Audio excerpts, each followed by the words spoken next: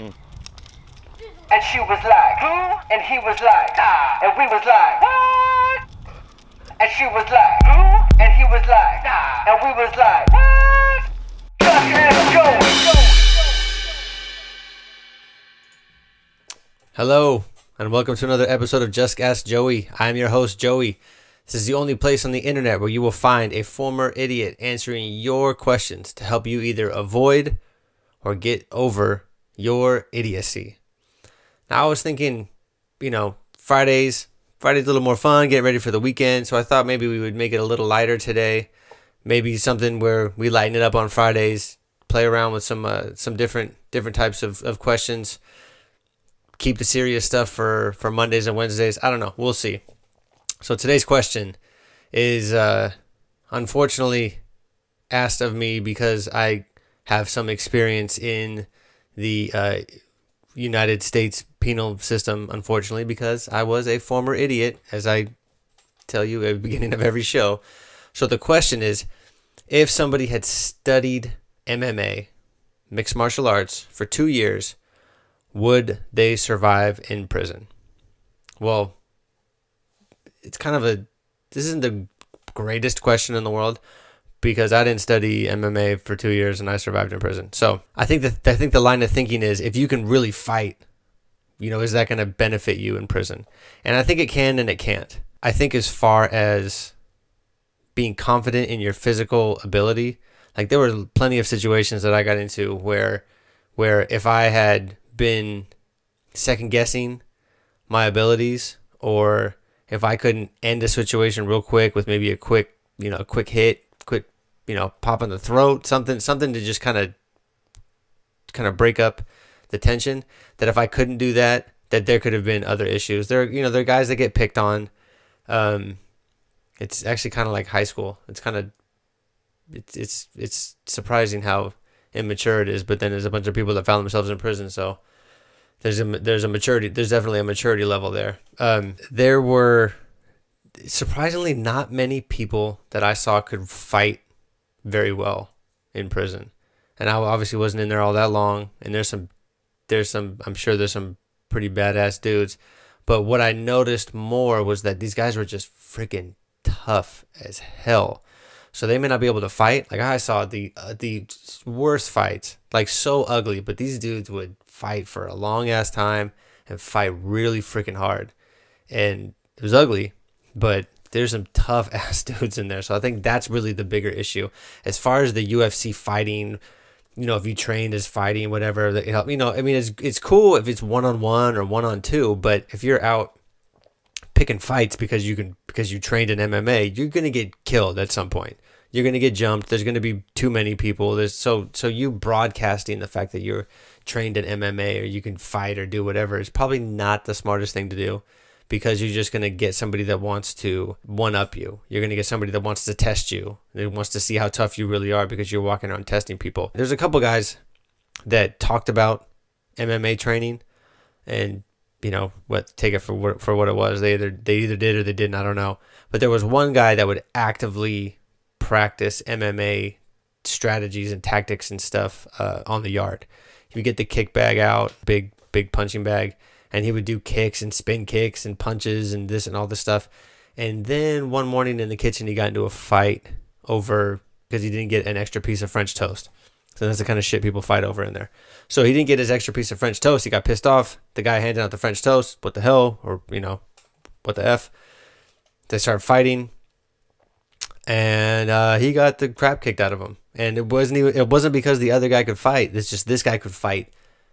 It was so bad. I mean, his fights were like, his punches were like, he's sitting there and he had these huge like haymakers and stuff, and he would like telegraph like every punch. So he's trying to hit the guy like this, and every time he's doing these big ass swings, the dude's just sitting there just dinking in his face and just popping him in the face.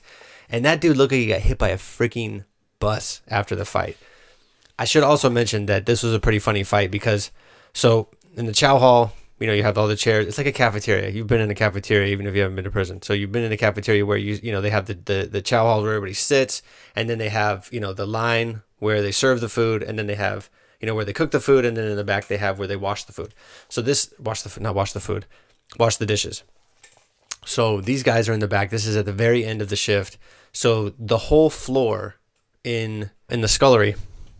So the whole floor in the scullery is wet. And not only is it wet, it's soapy. So it's hella super slippery. These two dudes are fighting each other, falling in the water. And I mean, it was funny, but that guy got his ass kicked and stuff. I mean, it was like came back and he looked like the freaking Elephant Man with his swollen this. And I mean, he was a mess. He was a man about it though. It was pretty cool. I mean, he went obviously to the doctor to get everything checked out. And when he came out, he went right up to the guy and just said, "Look, I was being stupid. You beat the shit out of me. Congratulations." So it was kind of cool in that way, but we never saw him training MMA style in the yard ever again. He kind of abandoned that because everybody knew that he couldn't fight for shit. Even if you take somebody like, you take like a Mike Tyson, take some of these MMA guys that do go to prison. They're going to get into some fights. You take like an Aaron Hernandez. That's a perfect example. Take an Aaron Hernandez. They're going to be dudes that test him, and he's going to test people, and he'll probably get stabbed a couple times and this and that because people are testing you. So my advice, no matter how long you've studied whatever combat technique is just keep a low profile because there's only one of you. So you may be able to fight your ass off, but there's only one of you. And at some point, you may be able to fight. Like I said, you may be able to fight one person or two people or whatever, but you're going to get to the point where you get jumped. And once you're jumped, you're done. It doesn't matter how much you can fight. So I would keep it under wraps, keep it in your back pocket until you have to step up and, get somebody to calm down quickly by, like I said, a little quick pop in the face, a little pop in the throat, just something to let them know that you can handle yourself and you're not scared. I think that's the most important piece because if you go in scared, people can see it and people will take advantage of it. But if you walk in there with your head high that you can handle your business, you're really not going to get messed with unless you're messing with the drug trade or you're messing with the trannies or you're messing with people's food. So as long as you don't do that, you're not going to necessarily get singled out. So I wouldn't go broadcasting the fact that you can fight. So take it for what it is. You can train if you're going to prison and you feel like you need to train MMA, go ahead. But in the certain situations, it's not going to matter anyways. And no matter what, if you can fight, you're going to get pepper sprayed as soon as you get caught fighting. So there's that too. And make it even worse, depending on how long your sentence is, every fight you get into is an extra 90 days. And, if you get written up, you get an extra 90 days. Like, dude, is it really worth fighting that guy over a freaking 25-cent soup for 3 months of your life? Probably not. Those are kind of things you got to think about. If you're a lifer, whatever. Fight over the soup. Who cares? So that was kind of fun, being able to answer something a little different. If you're looking for kind of some random questions or whatever, I would be happy to answer them.